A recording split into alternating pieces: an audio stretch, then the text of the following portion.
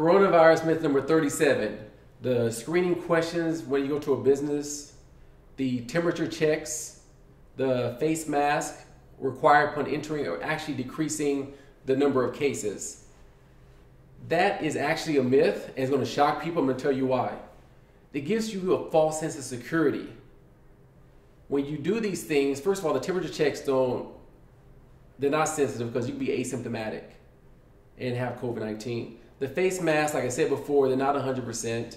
And also the questions, they're not particular for a lot of respiratory viruses have the same symptoms. So what happens is everyone goes out into the public, oh, I have my face mask, I'm social distancing, I have my temperature check, but what happens is people are breathing into the air.